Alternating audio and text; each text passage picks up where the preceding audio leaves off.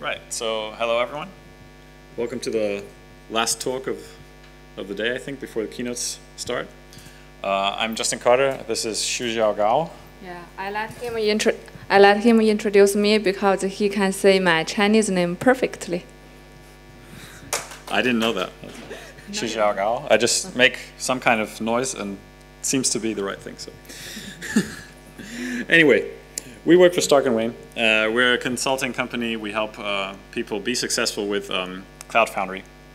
And very important, I think this one is working too. And a very important part of the Cloud Foundry experience, of course, is service brokers. And as some of you may know, service brokers is also quite a strong pain point, or can be quite a strong pain point when it comes to deployment and lifecycle management. So over the years, helping our clients, we've had a few issues, and now we're going to introduce a few small tools that offer solutions to some of the problems. One of these tools is a piece of software called CF Containers Broker, created originally by the Dr. Nick and Ferdy, who are both members of the Stark & Wayne team and quite prominent in our community.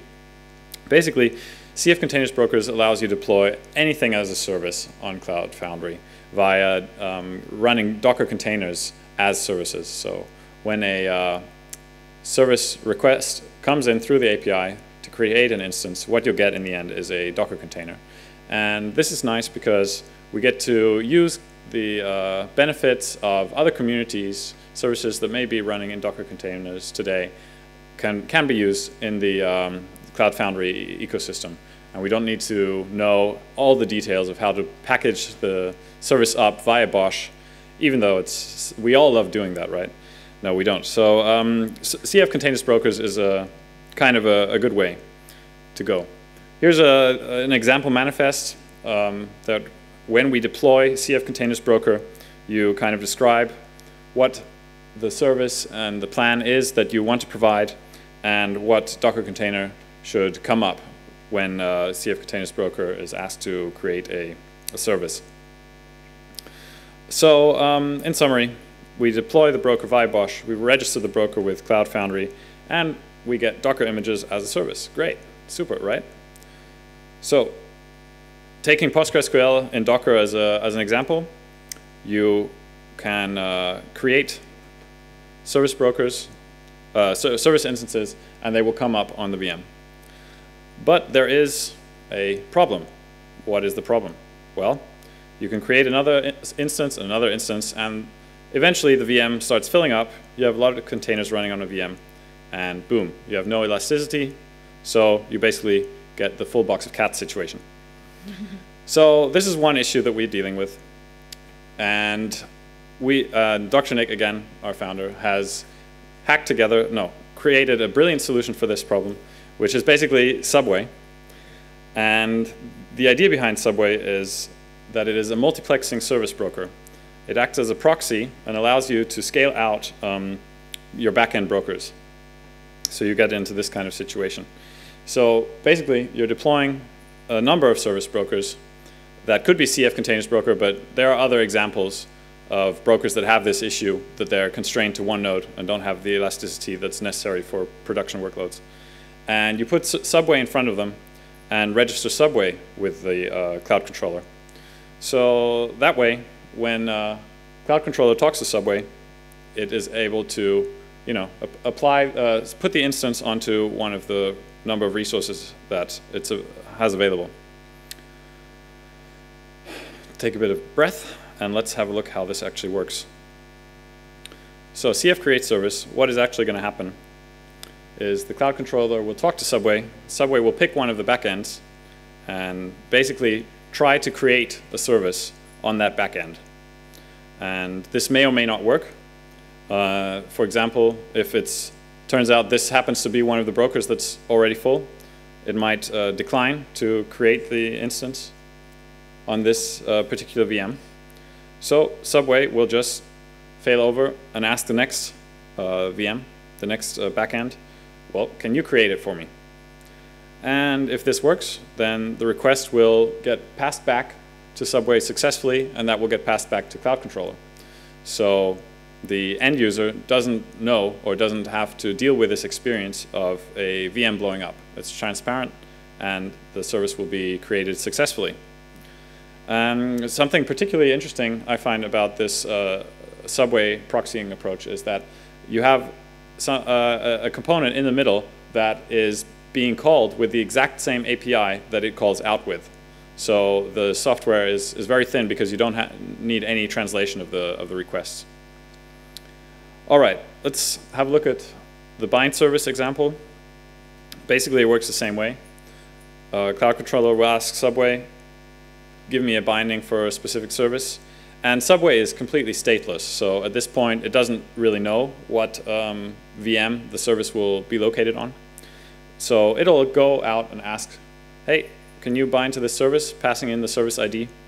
And maybe the answer will be, no, I can't, because I don't know about this service. So no problem. Subway asks the next one, can you bind the service? And once again, when the answer comes back successfully, the end user knows nothing about the failover that happened in the backend, and they get serviced. And after binding, the application gets credentials that talk straight to the backend and doesn't have to go through Subway. So there's no extra latency or something when the real connections are happening. And delete service, basically the same thing. I think you can understand. We ask, are you there? Can you do it? Yeah, this guy can do it, no problem. All right, so now we've talked a bit about Subway, how it works, what it's useful for, and I'll hand over to Xiujiao to give a little demonstration on how to deploy it. Okay. Oh, this mic is still too high, even I wear high heels, so I'm going to do this. Before I continue, I have a simple question. Could you please raise your hand if you speak German? Oh, okay, thank you. Okay, you will know later why I asked the question. So, yeah, I will share with you how to deploy the Subway broker first. Then I will give you a demo. So we provide two options to deploy the Subway. First, I guess you already can guess, or we can deploy it through Bosh, because we deploy everything in the CF world with Bosh. I hope I pronounced the Bosh correctly, but you know what I'm saying. So use Bosh to deploy the Subway is very simple. I will share with you the simple steps later.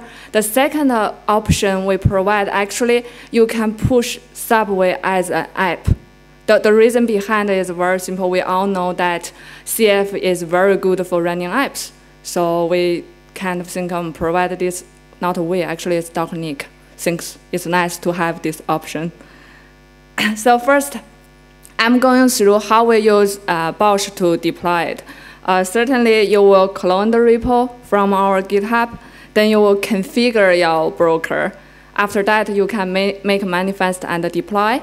After that, you can register it in a way which you register any other service brokers.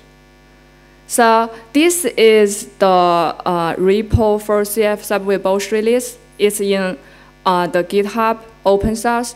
Cloud Foundry community is account Dr. Nick created. So basically, we put lots of our good ideas project in this account.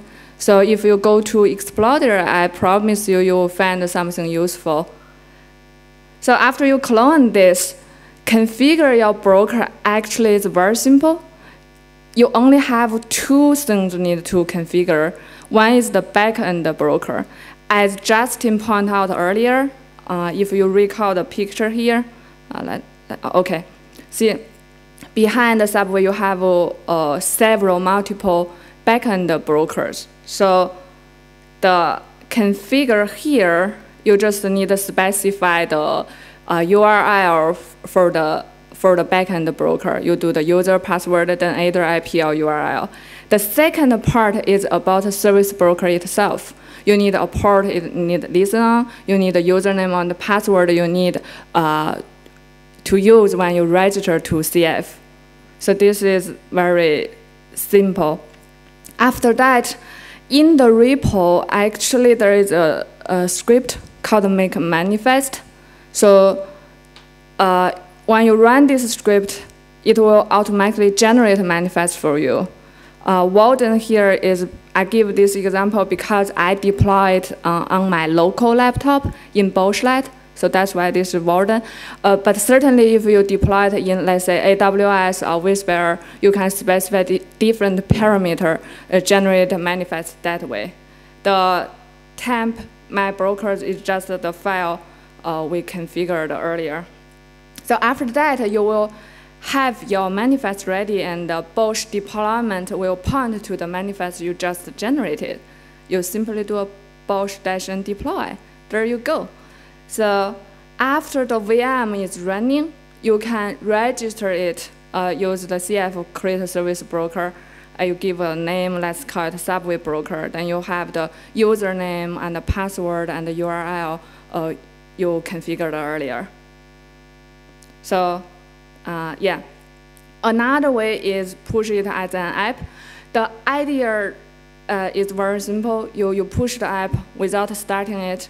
Then all the things we configured in the broker.yaml, if we recall, how you configure backend brokers, how you configure the secret and password for your own Subway broker, all those configuration in Bosch manifest, when you push it as an app, all those properties, actually you just set them as environment variables. Then you restage your app. After the app is running, you can register your Subway broker from there. So the CF Subway repo is located in the same account, the Cloud Foundry community. Here, so basically here, I just set the app name to this. Then I push it without start on purpose, because we need, when you see this step, you will know, because we need to set a couple of environment variables for the app itself, for the broker URL, for the backend broker URLs. After you set that, we start the app. After the app is running, you can just register as you register any other service broker. Yeah, so these are the two ways how we can deploy Subway. After that, you may want to take a look how this works. So I'm going to give you a demo. Let me try this. Ich werde euch beibringen, U-Bahn zu fahren. Yeah. See here. Let me go to my terminal. Sorry, because I need to bend a little bit. Oh, so display.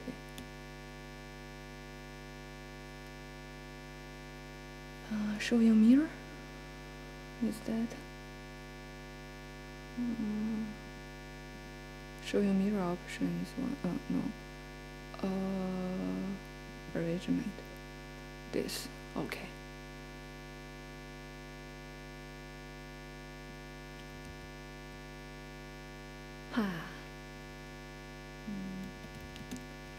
I know it's tiny. I'm going. Yeah, I know that. Thank you. Can you see the screen, especially back there? Yeah. Oh. Okay.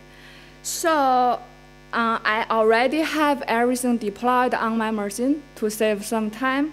If I run Bosch, oh, I cannot type when people watching me.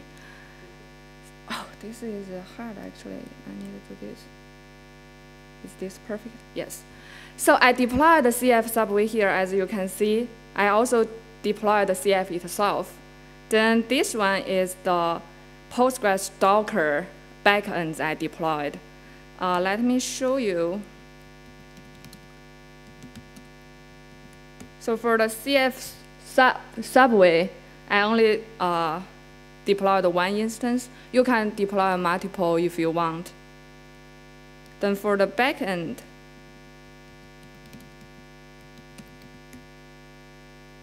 it's a four node.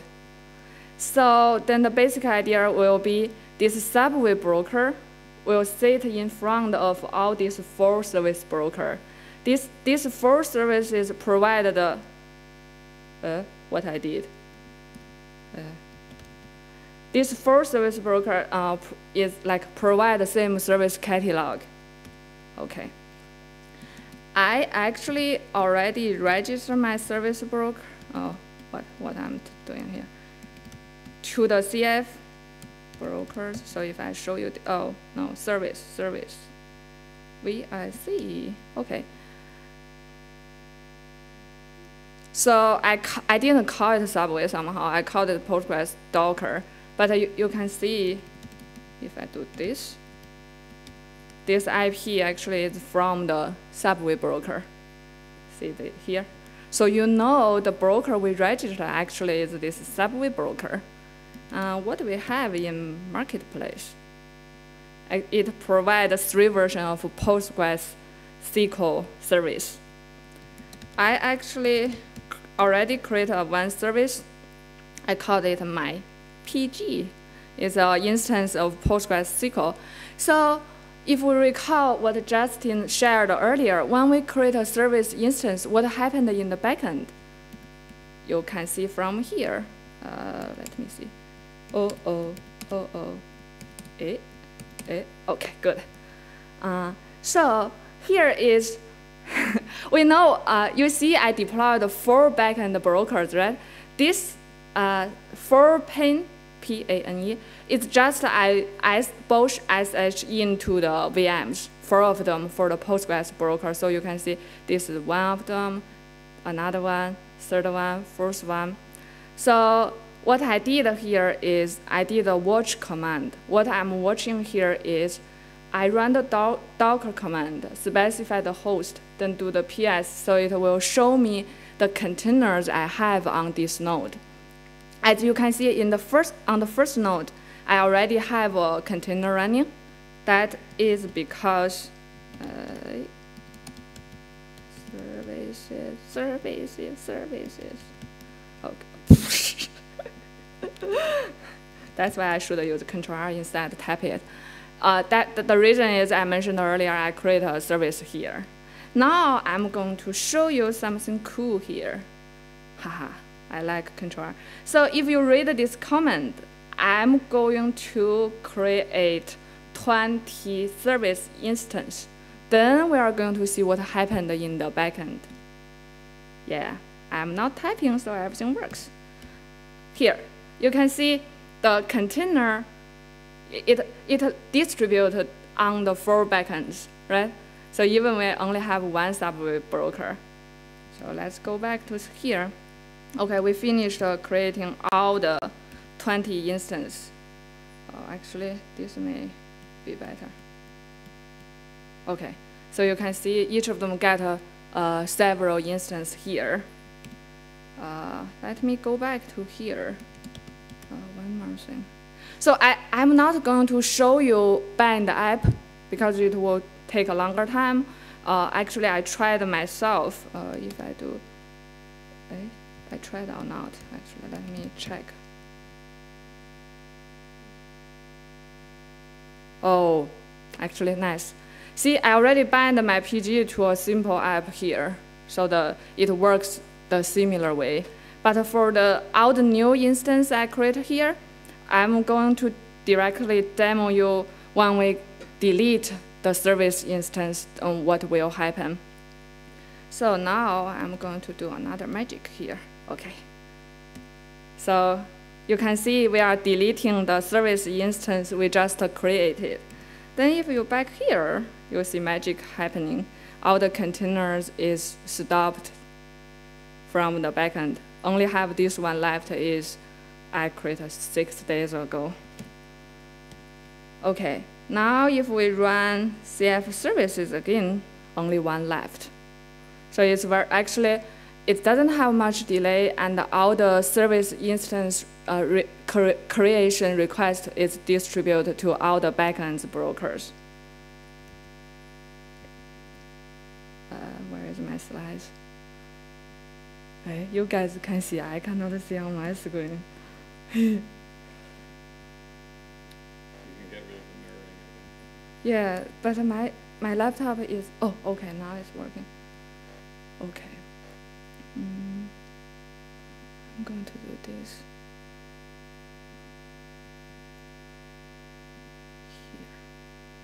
Here. Okay, I'm good. So next, I want to suggest you guys try it out.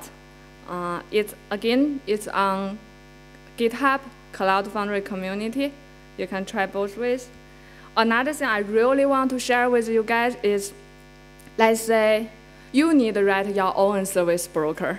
Guess what? If you use Subway, you don't need to worry about how to scale out your brokers. You simply just implement how your service broker works with your service, right? Then you just, like maybe 20 minutes, even 10 minutes, you deploy Subway, configure it in front of your backend brokers.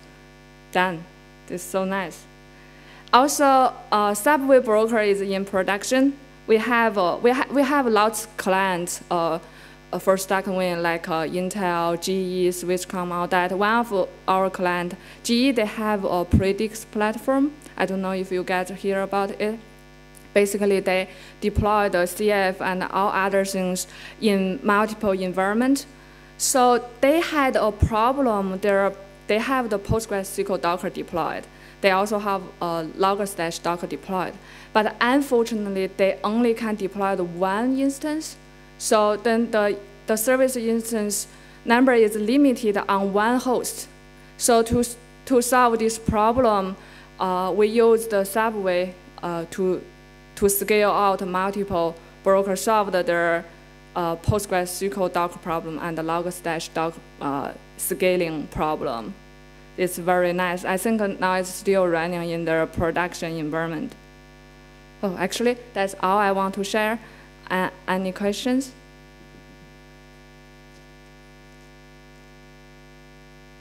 So when I want to use Subway, is it enough to implement these official service broker API, or do I have to implement some additional API? No, I was explaining that before. The original service broker API is fine. So the question was, does the backend need to support any additional endpoints other than the Cloud Foundry native API? And the answer is no.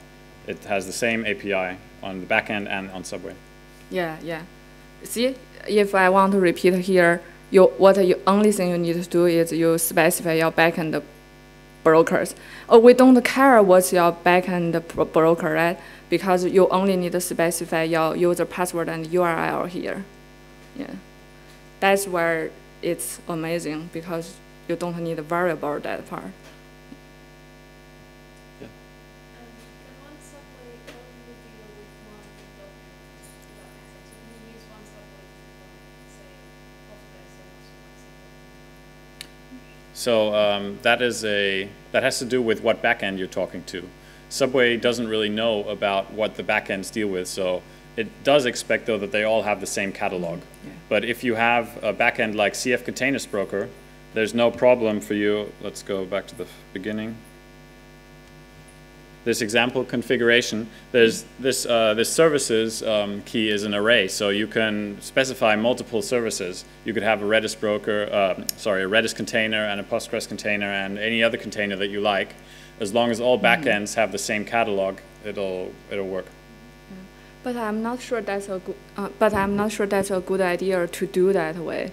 It's better like one Subway broker than the backend broker, same service catalog.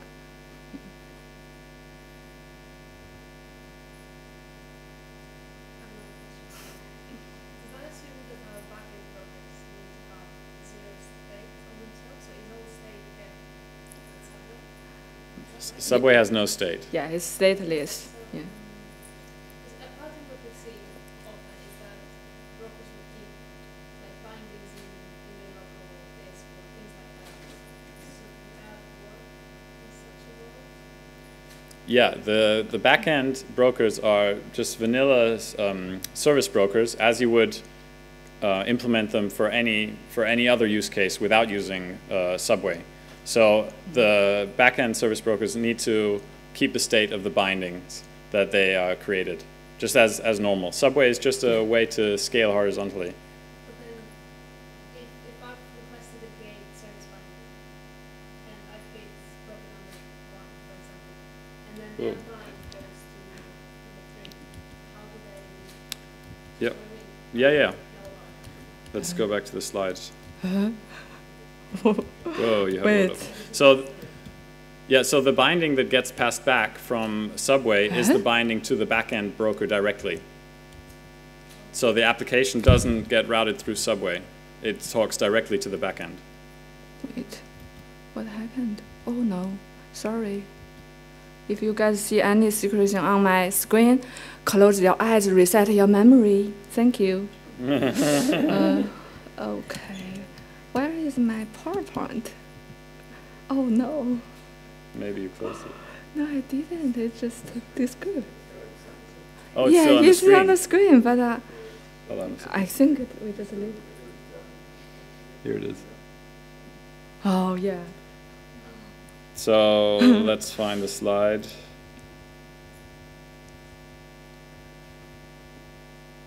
Here, you get this situation. So the binding, oh, I skipped it. Here you go. So this is the situation after binding. Okay, the Subway will ask the backend for a binding. When it says, yeah, you can bind it, the backend has to create that binding, and Subway will just pass it right back through to the end user. And at that point, the app will be bound directly to the backend. Yeah. Final question, does Subway support asynchronous brokers? So I mean, like, when you do create service, it takes some time to create service. Yeah, sure. It depends again on the backend. So Subway is completely, has no opinion. It supports the entire Cloud Foundry API. If the backend support it, then you can do it with Subway. Yeah. It's just passing requests through. The endpoints that it implements are exactly the same that the endpoints it calls out to. There's absolutely no difference there. Yeah, I think a good way to understand Subway is that you think Subway is just a simple, a little silly, stateless proxy between the real broker. So it didn't really do that much stuff. The next thing, so this asynchronous broker, when you do CF create service, it says, okay, you can do it multiple times. CF create service and do it again. And with Subway, if you do it, it will create it on one instance, and then we'll go to another instance and create same service instance on another Docker, another service broker. So with asynchronous service instance, you can call create service several times, and it will always return success that it's started. It's still running, but it started. And if you do it several times, you will try to create service on several instances. There is a validation in the cloud controller when you create service. If you're giving the same name than a service that already exists, cloud controller, I won't accept that create service. You want the backend to recognize it. It's with that backend. Okay, yeah. Yeah. And basically, Subway is just It's going to really go no through all the Subway. backend and say, is this yours? Is this yours? Is this yours? Is this yours? Whichever one accepted it is going to respond yes. I think how I understand it is that the Subway channels the control requests and responses, but the data is actually directly to the application. Yeah. To the backend broker first, then yeah. Yeah, that's correct. Yes? So how the Subway proxy works in terms of like you redirect the URL or you create a fresh HTTP call and put the body as it is? Second one. Second one. Yeah. So another question regarding the service catalog. For example, all three backend nodes provides the same service. Yes. Is it possible that they provide different plans of the service? For example, one node runs on an 8 CPU core machine and the other node runs on a 4 core CPU machine? No. Subway doesn't support those kind of use cases. It really needs to be identical. Yeah. Or, I mean, you could do that, right? But it would be basically luck, which one you get, if you get it on the 8 CPU core or the other one. But when the one service catalog don't, Yeah, it doesn't merge the service catalogs. It just looks at one and assumes that that's the same catalog for everything. Yeah, because the main purpose of Subway is really just scaling out the single node broker. So yeah.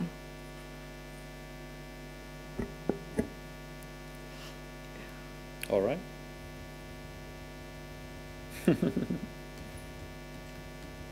That means thank you. Thank you.